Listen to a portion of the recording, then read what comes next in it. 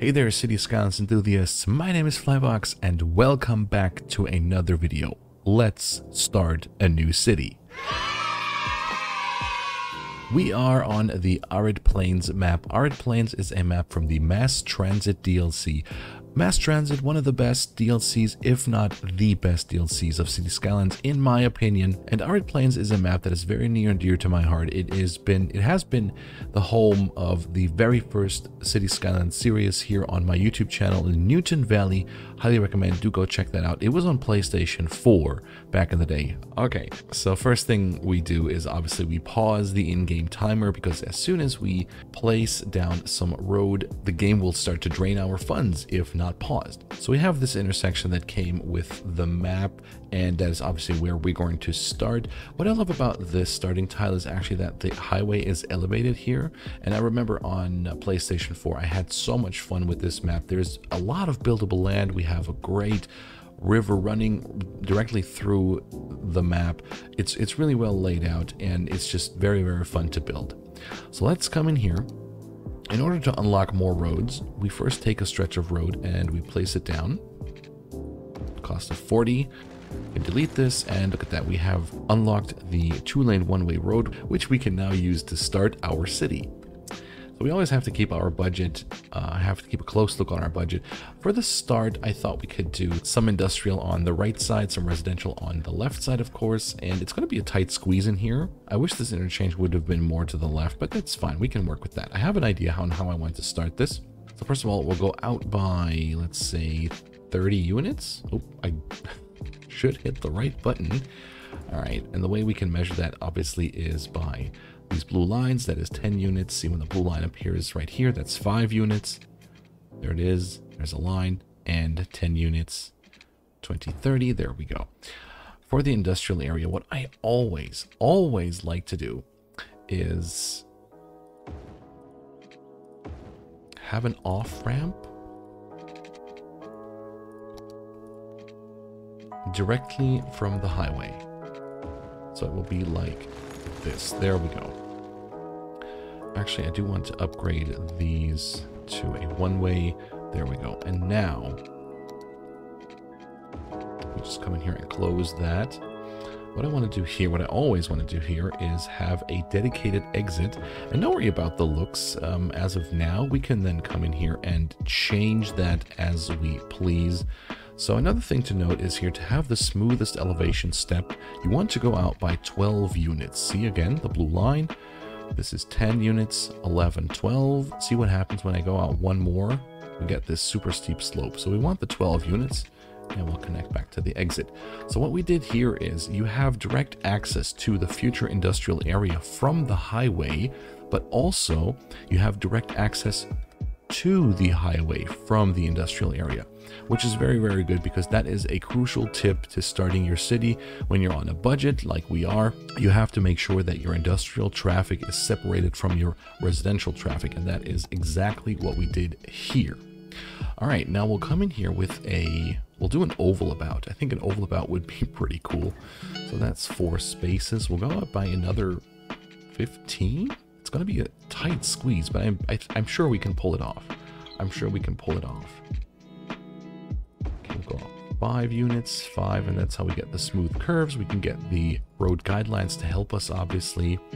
Okay, we'll go by 15 units. There we go. Go to the curve tool. That's a bit oversized, I think. I think we can get away with it. What do you think? Let me know in the comments. Is this too much?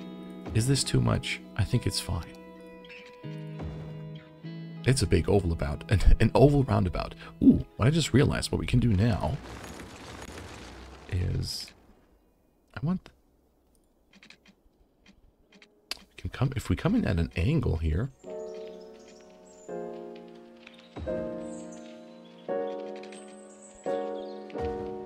we'll have an even smoother traffic flow. Very, very nice. Ooh, we could maybe take it out again. I have another idea. We could maybe curve it in there. Let me try this. Go to the free form.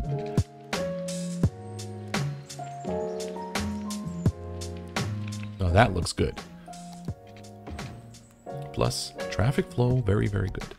Okay, as I said, tight squeeze, but I think it's fine. I think it's okay. always upgrade the industrial area later as we go along. So now we'll start with the residential. So maybe we should even go with an avenue here. Got to keep a close eye on our budget for sure. Okay, I think that's pretty good. The good thing here is we can later, when we have more funds even, we can continue this stretch of roads here. We can make this a highway. We can make this all elevated with more funds. We can have it go over the oval roundabout or oval about, and then basically just have a dedicated like off ramp as sort of a highway interchange here. But we will also have the highway going across the roundabout, the oval about here, making sure that traffic can just pass by if they don't want to get off here. Okay, let's come in here with a basic grid for the residential area. And again, once time passes by, we can then come in here and I think I want a roundabout here. Do I want another roundabout?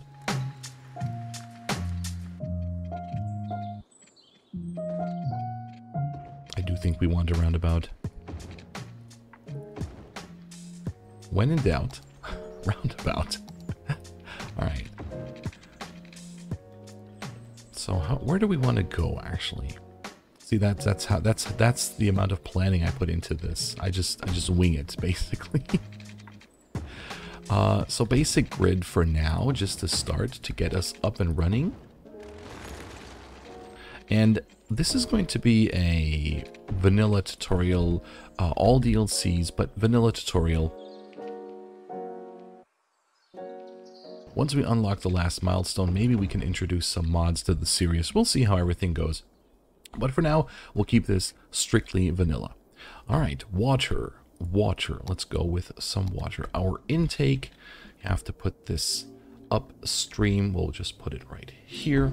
And the outflow, the drain pipe, we'll have to put it downstream. Obviously, all the wastewater will then flow into this direction. Now, if you have your pump on this side, obviously the wastewater would be sucked up by the pump and pumped back into your city, which would obviously not be good for the well-being of your citizens. So connect everything with pipes. Okay, there we go. So that's actually turned out pretty good here. Okay, for the industrial area as well. And when you want to go out, you want to watch out for the overlap. See how the construction cost is 460 credits? If we just plop this down, look at that. There's hardly any overlap, which will save money in the long run for sure. Okay, we'll add some power. Hopefully we can get away with one. There we go. So we just plopped down one wind turbine, but we'll power both the pump and the drain, which is pretty good. One of these bad boys is 19,000. We can definitely plop one of those into the industrial area right about here. I think would be good. We'll get all this power. And then we just have to connect to our power grid. We'll just go in here. There we go. That seems pretty good. We'll start off here. We are done. We are done. We took care of water, power for the water supply. We took care of the piping. We have the pipes in place. I guess we could... I'm going to wait. I'm going to wait for now. We took care of power. We have power for the city here with the coal power plant. Very nice. We still have 6,000 credits. So when we hit play, we will lose money, but that's fine for now. So let's come in here with some zoning. Actually, no. We'll first only zone the part that is connected to the power. Let's hit play. We should be good. Let's see. All right. Let's put it on 3-speed. Oh, never mind. Let's leave it on 1 speed. The first house is spawning in, which is really, really good. We can zone some more. We can zone some more. All right. Soon the industrial demand will creep up. Also, the citizens will want a place to shop, which I totally understand. I love to go shopping. Oh, by the way, the town is called Riverton. Obviously, a very boring name, inspired by the river, of course. Maybe it's a placeholder. I don't know. It could be our Riverton Or we could call it something else. I don't know. Leave me a comment in the comment section below if you want to suggest a name for this new city. So this is the how to start your city, of course, but I plan to make this into a series, as I said, without mods, vanilla. But as soon as we reach some of the if we reach the last milestone, then we can maybe introduce some mods later on, especially the 81 tiles mod, so we can unlock the entire map. And maybe some of the essential mods. You know, you got your Move It, your TMPE, all the essential mods basically. Node controller is a good one to make your city look even nicer. So yeah, okay, let's go ahead and add some shops as well. Let's zone some industry. We don't need it right now. Okay, there we go. We're still losing money. Citizens are not happy yet. But don't worry, we'll get there. We'll get there. Okay, I think we can just like zone this entire block here. Maybe this one too. We have quite the demand. Quite the demand. Let's put it on 3-speed. Okay, and you see the red number, our budget, which is in the negative right now, but the number it's rising. Like it's rising. See that? We're already starting to make money. As soon as we're in the green, we are good to go. And oh, industry. Industry spawning in. We need some more shops. The industrial workers obviously also want a place to lunch, maybe. Let's get some more industry going in here. Oh, the oval about looks really cool. I like it. I like it. Hello, citizens of Riverton. Welcome, welcome. Enjoy your stay. Enjoy your stay. All right, so for here, what I want to do is see how I'm zoning this. First of all, the biggest building that can spawn in the game is a 4x4 tile. All right, still high industrial demand. I think we need to, oh, we can't place down roads. Don't have enough funds yet, so we'll have to do this. It's a very small area on the right side. Let's zone this. How's the demand? Pretty good. We still need industry. Well, we have some more space in here. That's okay. We'll just plop this down here. Looking very good. Looking very good. We're going to be up and running really, really soon. We're still on 3-speed. Perfect. Perfect. Ah. Aha. Piping. Not good. Forgot to put the pipes here, but that's okay. That's okay. We're already in the green. We're up and running. We're making money. Need more people, though. Can still zone here. Can zone some more shops in here. And you just hang on. You'll get your pipes soon. You'll get water very, very soon. Very soon. We're up and running. Come on now. We got this. Also, we're very close to unlocking the first milestone, which is pretty cool. We'll get a cash boost. And then, there we go, little Hamlet. We also have taxes as a new feature. Loans, we need to place down the garbage, healthcare, education. And these are the buildings that we've unlocked. Very, very cool. The next milestone is Worthy Village at 1,000 residents. All right, the game automatically puts it on 1-speed. What I like to do after reaching a milestone is just pausing the game to assess my situation. Okay, let's do this. All right. Let's go into the economy tab. Taxes. By default, the taxes are set to 9. I found that once you set it to 12, it will be good without the residents complaining. If you set it higher, the citizens will complain and then they will leave your city, which affects the demand. And we also have loans. We're going to take a loan right away.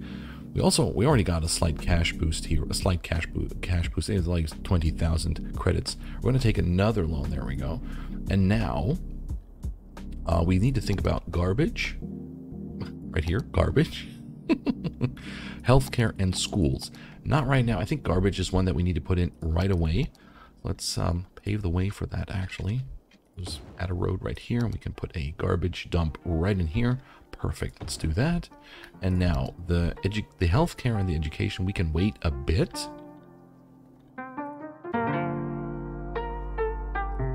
I clicked on airport roads. I was like, wait, where's my avenue? Where's my avenue? All right, let's add this right here. Okay, now let's try and come in here and maybe we can do something a bit more interesting here. Maybe we can introduce a curved road. Wait, I need the guidelines back on. Road guidelines, sometimes a curse, sometimes a blessing. That's what I thought, so we'll do this. Straight road, we'll introduce some curves, break up the grid, and that just makes for a bit of a nicer layout overall. Okay, perfect. Obviously, you can also do something like this with the roads just to break up the grid. Perfect. There we go. All right, this looks pretty good, actually. This looks really good. All right, we have demand. Let's zone. I think we should also unpause the game. All right. How's the water situation here? Still okay. It's good. We can go up here for 60 to get that perfect overlap. Very, very nice. Once you got this start done, you're good to go. You're basically, we're up and running. We're good to go. Nothing can stop us now. We're on top of the world. What I also wanted to note is the landfill doesn't need any water. You don't have to put water or electricity for it to work. It's operating fine. And since I have the content creator pack cars, I want the random trucks. Look at all those cool trucks. Let's go. Okay, we can definitely think about expanding the industrial area. When can we unlock? Can we unlock tiles? No, not yet. Oh, we can unlock a new area with the next milestone. I think we should immediately get this one, which is the right side of our starting area here, just so we can upgrade this industrial area. But for now, let's just go out to here. How do I want to do this? Maybe like this, and have like a grid of this general shape in here, so we can then break up the grid. Also, we'll find this segment right here, just to have some consistency in there. Okay, let's do this. Let's add some shops in here, actually. Also, I think I may want to upgrade this road to a avenue as well. Yeah, that makes more sense. That makes a lot more sense. Okay, perfect. We are up and running, everybody. Very, very nice. I think we should go to the next milestone and then call it an episode. And next time, we can work on expanding the area even more, and I'll give you some more tips and tricks on the game. But for now, let's see if we can... What was it? What was it again? 1,000. I think we can reach 1,000 citizens. Not a problem. We need some industry. Let's go. Do we have... Oh, we don't even have any walking paths.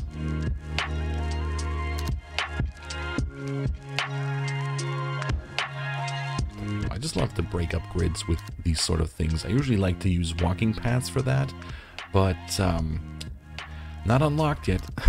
Not unlocked yet. All right, I do want to continue this road at some point. Yeah, that's good. That is good.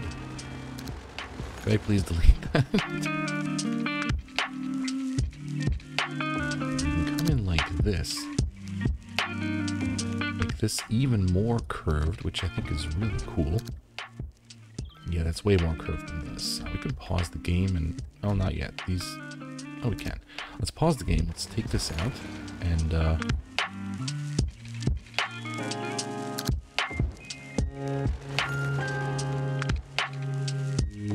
oh, yeah. That looks much better. Okay, so obviously if you want to change the direction of the one-way, you click the upgrade button, upgrade road, and then just right-click and it changes the direction. All right, nice. And as I said, the good thing is later on, oh, see, look at that. Truck is taking the shortcut here. Pretty cool. Later on, we can maybe have this elevated, go over the oval about, so it won't disturb any of the traffic, and that will be very, very good. Sorry, I had to break your house there. I always hate doing that, but it's like very necessary, so... you can also do at times is just have like a crooked road in between, like on purpose, just to break up the grid, to make it look even better, or make it look like there's more variety. I think variety is the spice of life. So I wonder if we should have a one-way road here. Oh, not like that.